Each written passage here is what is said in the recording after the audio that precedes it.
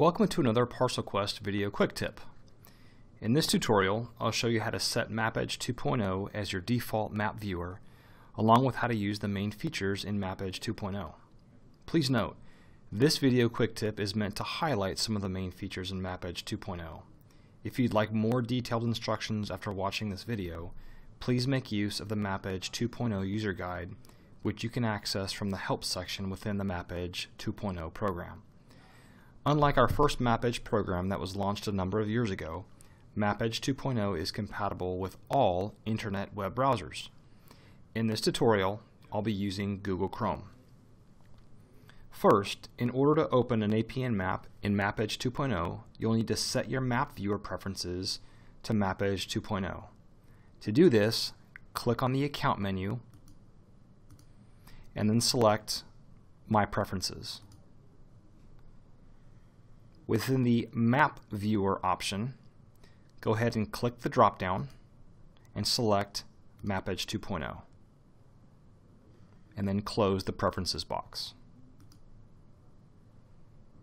Now that we have our preferences set, I'm going to run a search of all the Williamsons in Sacramento County.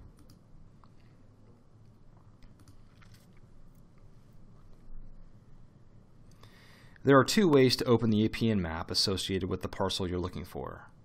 From the Google Map, you can left-click on one of the blue drop pins and then click on the APN Map button within the pop-up box.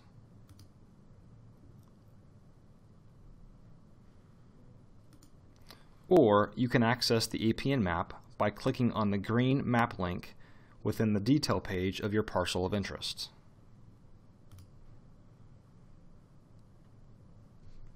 Since we're in the detail page view, I'm going to click on the map link to access the APN map.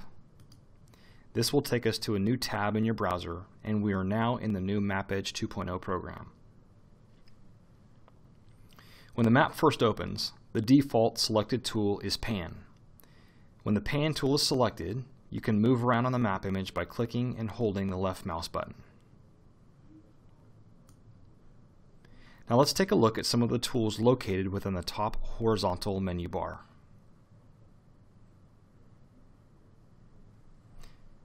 To zoom in on a specific area of the map, first press the Zoom In button and then click on the desired area of the map to zoom in on that area.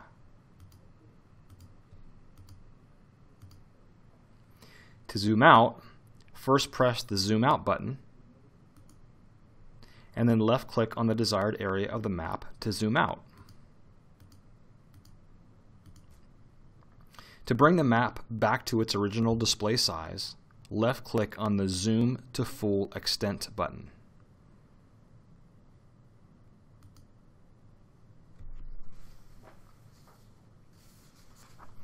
Now let's look at the new Measure and Highlight tool. This tool can be accessed by clicking on the orange icon within the horizontal menu bar. This tool combines the ability to measure both the perimeter and total area of a parcel or custom area, as well as highlight your custom area with one of several colors. You can also draw and measure one or more line segments. To draw an area, click on the area icon within the Measure and Highlight menu. Before drawing an area, you'll need to make sure you set the scale to match the scale of the map.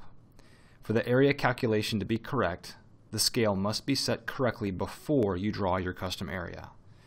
In this example, you'll notice the map that we're working with has a scale of 1 inch equals 100 feet, and that can usually be found up here in the upper right-hand corner.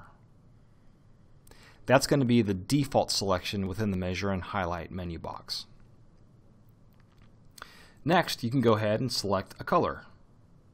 If you want the drawn area to be highlighted in color, you'll need to select a color before you begin to draw your custom area. If you don't want the area to be highlighted in a specific color, you can simply choose None from the Highlight Color dropdown. For this example, let's go ahead and select yellow. Before drawing a custom area, it's good sometimes to zoom in first on the area you'd like to draw in order to maximize accuracy.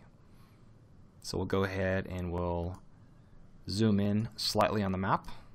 When we zoom in, that closes the Measure and Highlight box, so we'll need to reopen it. Area is now selected. Now, as you move your mouse from the Measure and Highlight menu onto the actual map, your cursor should convert to crosshairs. Simply click on the corners of the custom area you'd like to draw.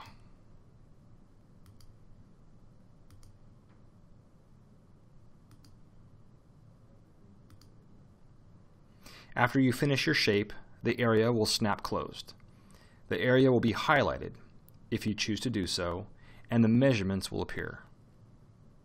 To measure a line, go back to the Measure and Highlight menu and click on the line icon. It will turn green when it's activated. Drag your mouse back on the APN map and click where you'd like to begin your line segment.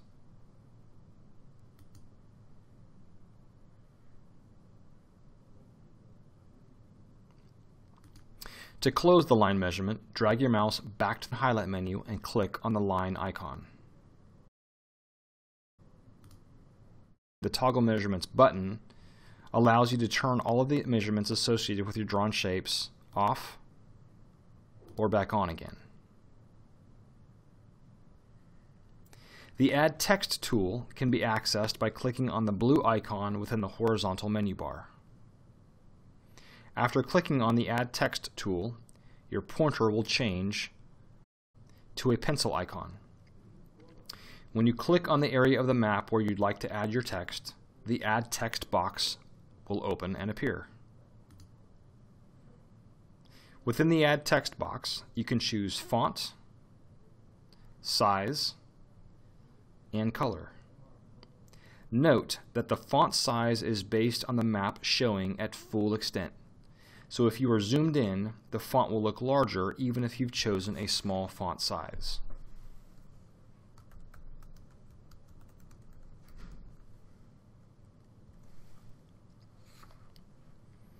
After you've typed your text, chosen your font, the size of your text, and your color, click the green Add Text button to add your text to the map. Once you've placed your text, it cannot be moved.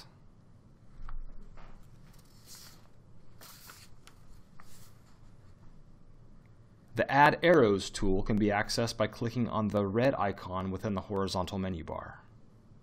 After clicking on the Add Arrows tool, the Arrow Stamp menu will open. Within the Arrow Stamp menu, you can choose from an up, down, left, or right arrow, as well as several different color options. After you've chosen your stamp option, go ahead and click on the area of the map where you'd like to add your arrow stamps. Please note you cannot move the arrow stamps once they've been placed.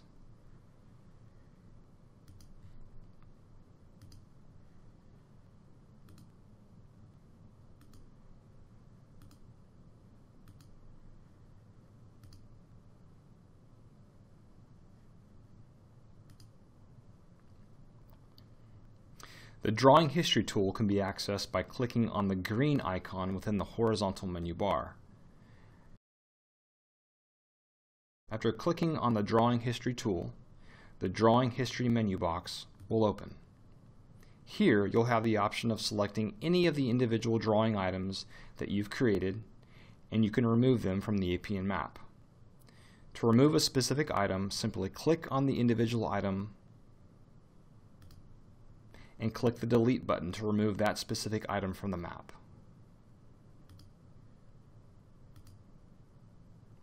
The Delete All button will remove all of the items that you've created from the map. One last item worth noting is that there are going to be occasions where APN maps contain multiple sheets. If you're looking for a specific parcel that doesn't appear on the current map, it may be located on a subsequent map sheet. If a map page has one or more map sheets, you will see the Next Sheet button activated. In this example, you'll see that it's not currently activated because there's only one sheet associated with this area. You can then use this button along with the Previous Sheet button to track down that sneaky parcel. Finally, Don't forget to make use of the mapEdge 2.0 user guide by clicking the Online Help button.